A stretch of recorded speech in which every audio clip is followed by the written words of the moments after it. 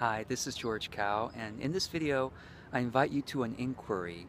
And the question is, what is self-love? And is it important? What do you think about it?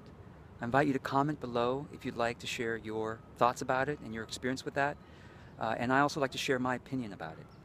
I've seen the idea of self-love come up more and more over the past few years among my audience and in social media. And I think it seems to me it's in response to the feelings of self-judgment that a lot of people have of themselves. The self-judgment of, I'm not good enough, look at me, I'm a failure, I failed again and again, or what if I fail, I'm not worthy enough for success, etc. And I can understand that that is not a good mindset to keep wallowing in. It leads to erosion of creativity, because creativity requires lack of self-judgment. In fact, creativity requires being open to whatever could happen. Lots of failures happen along the road to creativity and productivity, right? So I think the self-love is in reaction to self-judgment, and I can understand that. But I want to suggest an alternate route to to dissolving self-judgment, which is, the alternate route is to know that you are profoundly loved. You are profoundly loved. And how does that experience happen? Well, you need to find, I think, a philosophical or spiritual path that you can believe in, that you can really adhere to, that can give you that kind of experience of either you are profoundly loved, or that life is so precious and valuable that all you need to do is just to make the best use of it. So let me give you two traditions. One is, of course, Christianity. And I have some experience with that. I used to identify as a Christian.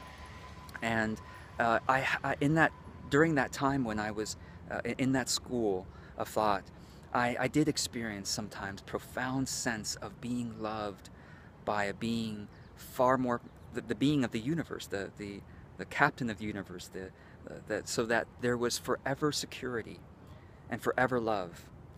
And so I wish that for you, if that is the right path for you, because then it allows us to then always make every day the best as we can to be more and more worthy of that love, knowing that we are perfect in God's eyes and we are perfectly loved, right? And then another tradition is Buddhism. And in Buddhism, interestingly, there's the thought that there is no self.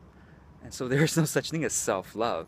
If anything, that could suggest that you love the ego, and the ego could take over and make you become too prideful and self-serving, etc., etc. And I should also mention, in Christianity, because we are so loved, we are called to love others as God loves us. And so there's this profound sense of being loved, and therefore emitting that love and giving that love to others as well. And I think that's beautiful.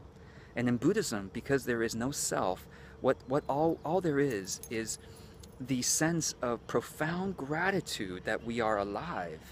And in some schools of thought in Buddhism, there's also this idea that, wow, so many beings, so many spiritual beings want to be incarnated on this earth in order to have the opportunity to develop our behavior and our mindset. Even though there's no self, we can still develop a better behavior and more service to others, so that we can eventually not have to reincarnate back on earth, right? This is one idea from some schools of Buddhism.